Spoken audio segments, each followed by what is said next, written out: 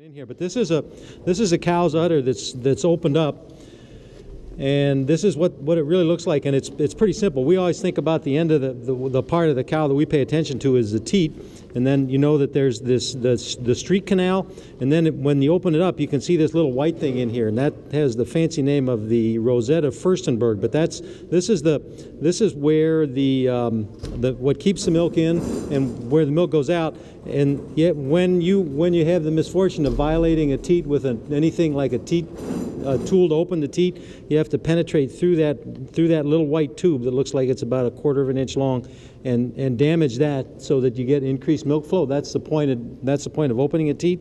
So that the teat has a little sinus called a teat sinus, and then you can see the easiest way to think about the udder is like it's a bunch of grapes turned upside down and the stem's at the bottom. So the stem, the thicker end, is called the gland sinus, and that's where milk collects as it's produced, and then there's a series of ducts that keep getting smaller until you get up into this parenchyma where the milk is secreted, and there are little like small grape clusters up in here that are actually the action parts of the milk production. And when you give a cow an injection of oxytocin or all the other things that stimulate a cow to release endogenous oxytocin, there's little muscle cells that are around these glands that contract and are involved with milk letdown. So we can gather around here and look at that if you want to. There's two other interesting things about this udder. One is that this is the fore udder, and this cow had one of these big nasty ulcers that are at the fore udder. This one's pretty well washed off because I hosed all these babies off, but you can imagine, you can see the size of this lesion. It's almost the size of my hand. If you had a lesion like that somewhere on your body, you'd probably get skin grafts. So it's not hard to imagine. This thing gets dirty all the time.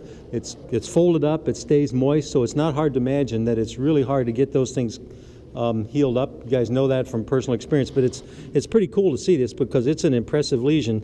This teat is tied off because this is an abscess. It's full of pus, and that one's out of that one though. So I'm not going to open this till at the end because it's probably going to stink the joint up. But if I find the right pocket, see, this is even beyond what Dr. Polson was talking about severe mastitis. There's a set of certain organisms cause this kind of an inflammatory response. This quarter shot. There's nothing you're going to do to fix that, but it's just one big abscess. This is a kind of a cool udder. This is the front part of the udder, and this is the back part. There are two big lymph nodes on the back of the cow, and this one is incised, so you can see it. In most cases, when you go to the doctor and they feel your lymph nodes to be sure, see if you have any kind of inflammatory process. We don't have to do that with the cow. We have a different way of monitoring what's going on in the bag, and we just check the milk, right? So the thing that's most likely to make these lymph nodes big is lymphosarcoma, the neoplastic disease that cows get. So I hate to cut this before you guys palpate it, but I'm going to anyway. If you feel this gland, it's really hard. It's bigger when you compare it to the other glands. There's some kind of an abscess back here because when you just tap that, it's fluctuant like there's fluid in it, and there's two little holes. And I hope there wasn't a dog on this farm, because if it was my dog, he'd have a shotgun shell in him. But something penetrated that gland, carried bacteria in and caused an abscess. So that's a good example of that. You can have multiple things going on, because I don't think that has anything to do with what's going on in here. I think we're going to incise this, and I think this is going to be a mammary gland that has pretty ugly looking mastitis, and this is something different. So am I making any sense? If you got any questions, I have one wife, 3 daughter-in-laws, a bunch of grandkids, so I'm used to being interrupted. Don't feel bad about interrupting me and asking questions. And so there's all kinds of stuff going on.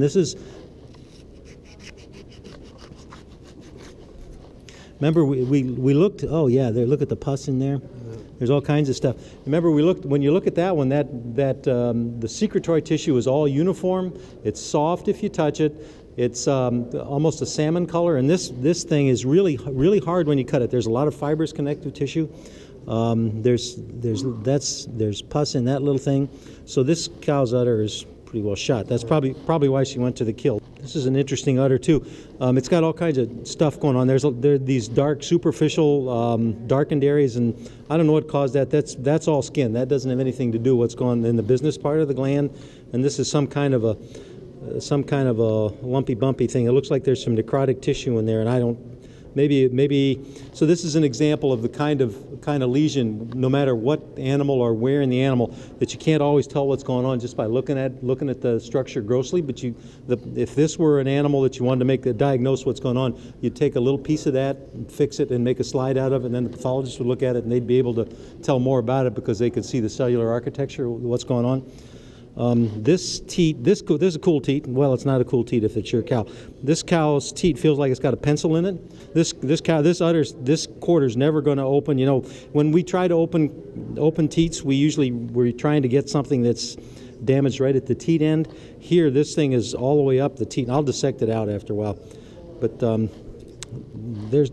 these cows didn't end up at the slaughter plant because they were good cows. This cow's udder is a little bit meaty as well. There's also a whole bunch of some kind of little proliferative skin lesions. They're probably viral. They're probably not significant. You guys have probably seen all kinds of teat lesions, everything from cows stepping on their teats with a degloving injury where they peel the skin down.